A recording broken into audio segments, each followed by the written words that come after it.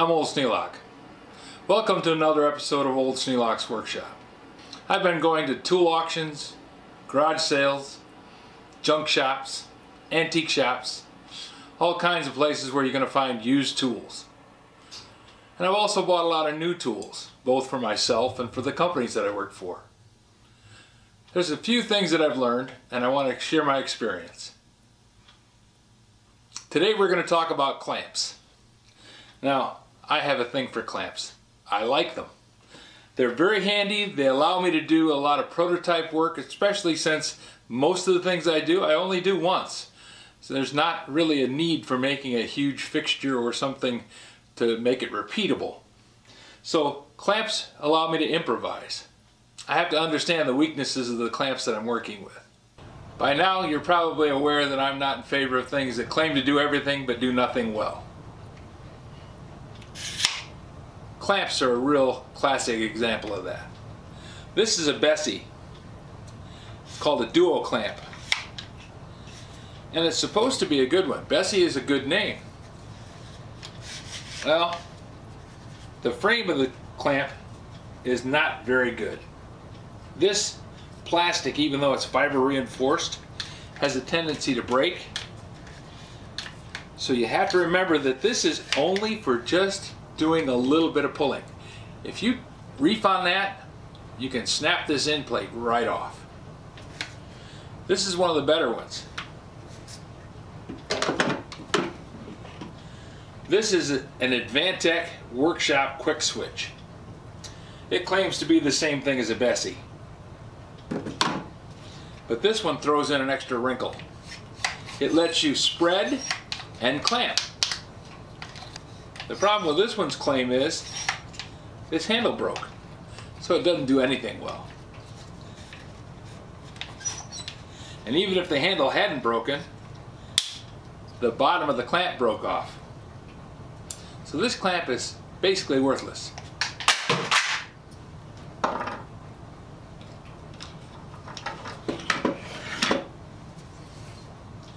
This one came from Harbor Freight, and it's supposed to be able to do multiple things. You can take this screw out, pull that pin, and flip it around and put the end on here, put the pin back in it, and you have a spreader. Clever idea. It's an inexpensive clamp. I think I paid 10 bucks for this clamp. At the time, I wanted to do a specific task with this. I wanted to spread an aluminum window frame.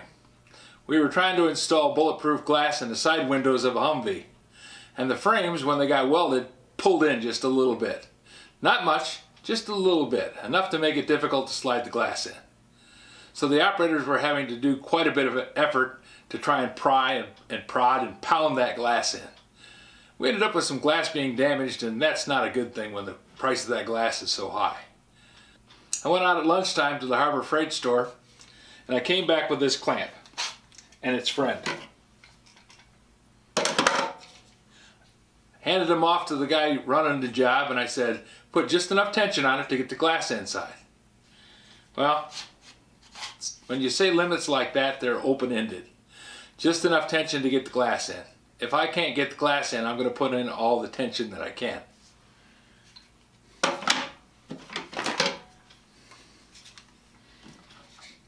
One of these clamps is not like the other. You see the bolt in there? Well, the bolt in this one is because the pin that this lever arm works against snapped right off. Since I paid my own money for it, because I didn't want to have the company have to explain why we bought this clamp when it didn't work, I brought it home, took it apart, discovered that that pin had broke off, and replaced the bolt, or replaced the pin with this bolt. The clamps work. They're fine if you're making a glue joint and all you're doing is just holding two pieces of wood in position, but they don't have the strength for anything stronger than that. If you're buying a clamp like this one, you need to keep in mind what you're using it for. All you're intending to do is hold two pieces together while the glue sets, and you're only going to put that much pressure on it. It's probably a good deal for you. It's going to work quite well. It goes on easily, holds the two parts together in place. You're probably not going to break that pin off. You do anything more than that, you're going to break it. If you buy one like this, it's made out of fiber reinforced plastic. It has a much stronger mechanism inside and metal components. So when you pull on this one, you're not going to break it. It's going to cost you 2 to 3 times as much as this one to buy this Irwin. But if you're doing a heavy duty job and you really got to pull on something hard, this is the one you want.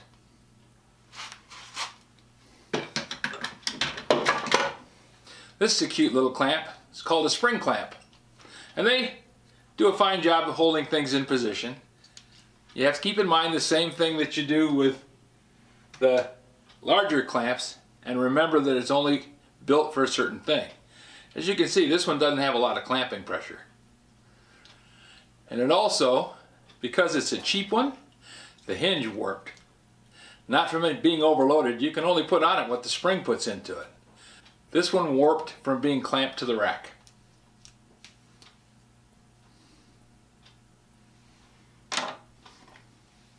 Once again, we compare this one to an Irwin. Now the Irwin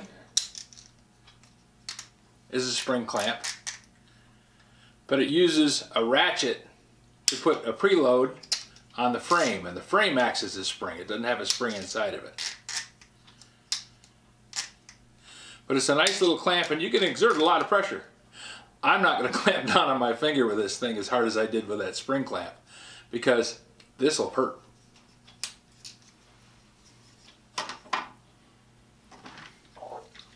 This one's made by Great Neck.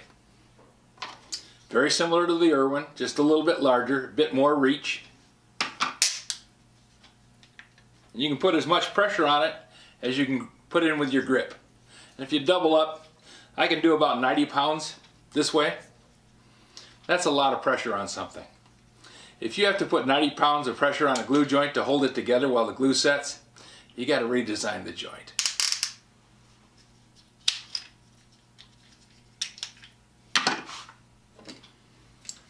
This is an old style. This is a spring clamp, and it's a Stanley number 43-162P.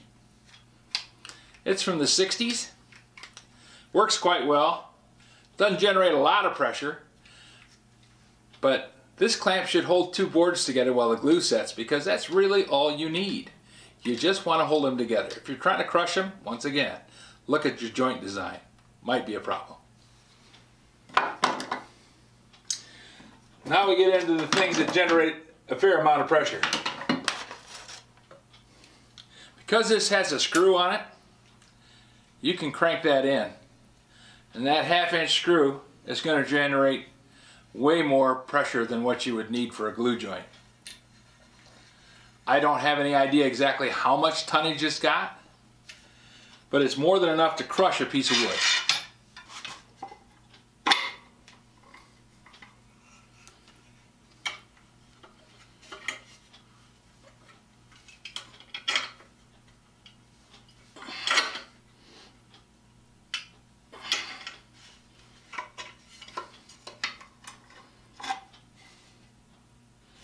The jaws leave a good mark in that board. For around the shop fabrication, you can actually use this as a welding clamp. But it has some problems. This is an inexpensive one, and it's one of the early ones. The design on it uses a cam, and that cam forces against the piece of pipe, and it has teeth on it, so it engages the wall of the pipe and stops this jaw from sliding. But it can cam over and get to the point where you can't get it loose easily. It requires a pry bar to get the clamp loose. And they also can slip. They're hard to get to engage. This is an older clamp. The cam on it is cast steel and fairly sturdy. Once it engages, it stays engaged. This one is a knockoff.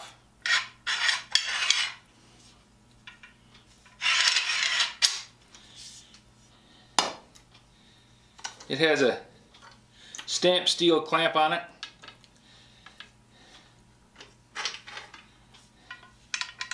Casting is really loose.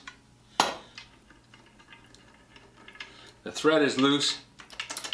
Can't put anywhere near the pressure on this one just because it won't allow you to. Let's see, I think I got the old junker over here.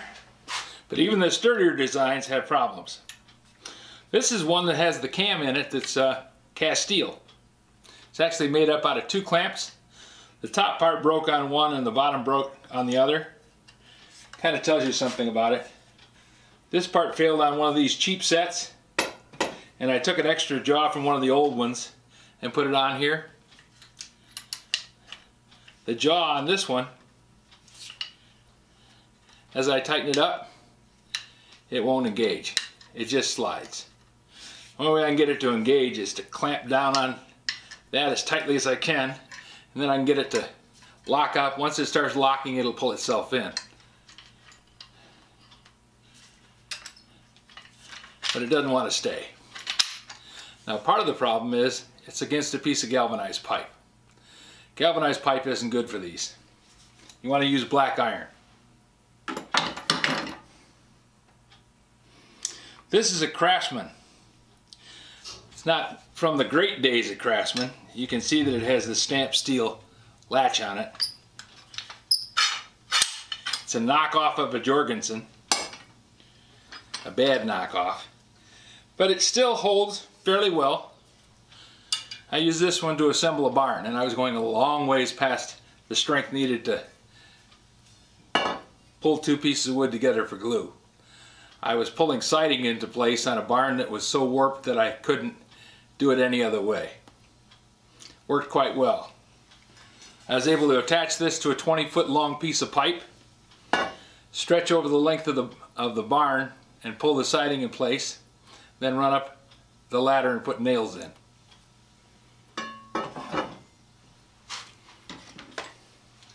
This is a Jorgensen. It's a good clamp. I have it on a piece of black iron pipe. I picked this one up at a garage sale. Jorgensen makes really good pipe clamps.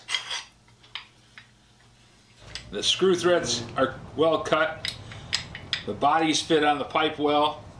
And this kind of locking device with the leads, much better than anything like this one or this one.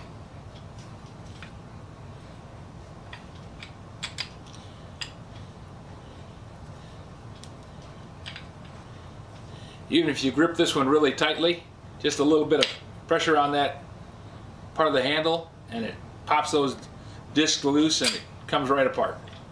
It engages quickly.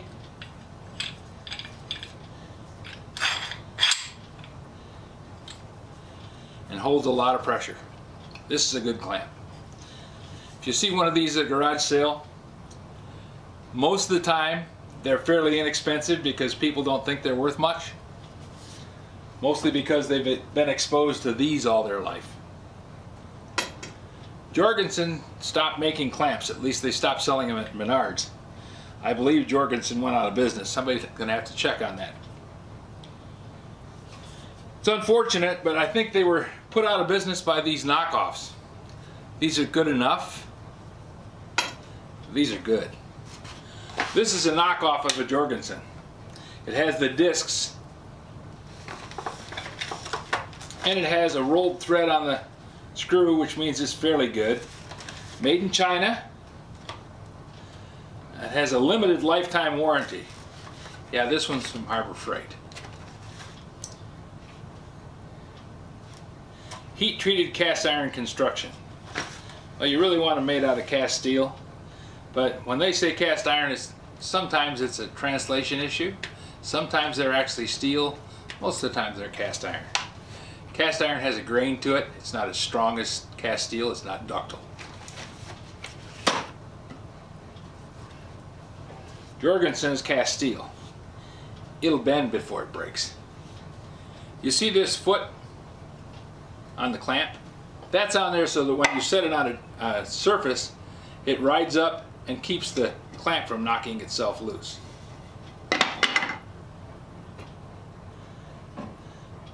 These clamps have a thing somewhat similar to it.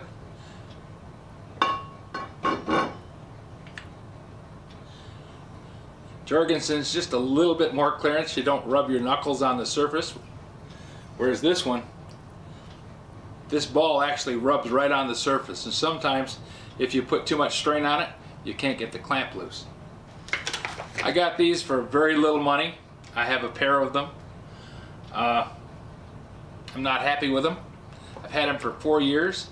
I got one out of the bag and never bothered with the rest of them.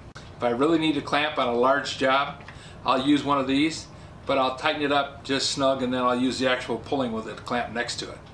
Now this one's a Harbor Freight clamp too. Is it a good clamp? Yes, actually it is. This clamp is a good clamp. The one right next to it in the same rack, not a good clamp. Now why do I say that? When I buy these, and I bought several, I look at the position of the screw in that casting. Some of them come in at an angle, some of them are quite a dramatic angle. If it's at an angle, when you go to clamp it up, it pulls off to the side and twists the body of the clamp. If you're trying to clamp two pieces of wood together in a glue joint, and the clamp itself is pulling them out of position, it's not what you want to do. So I perform quality control before I do the buying, knowing full well that the company that makes these does not do that. This is a Pittsburgh, same company that makes these.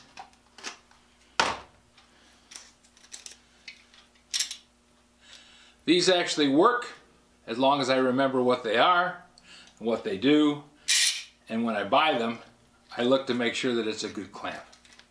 The main reason I bought this clamp is I went to Harbor Freight to get another one of those magnetic strips, because this works. It does exactly what they say it's going to do and performs the job very well. Plus the price is free because once again I use my discount coupon. This one came free, this one came 20% off. So when you add that together with the quality of the parts, it's an okay deal. It's not the best, but it's an okay deal. Because I only use these just for assembly of wooden pieces and the occasional light duty. So when you're looking to buy a clamp, don't buy one of these. This is Harbor Freight too. Not worth a whole lot. Never buy one of these. This is an Advantech Workshop Quick Switch. Came from Menards. Piece of junk. If you have any suggestions for a new video, questions about today's video, or any of the other videos on the channel, just drop a note in the comments. You know I read them all. Thanks for watching.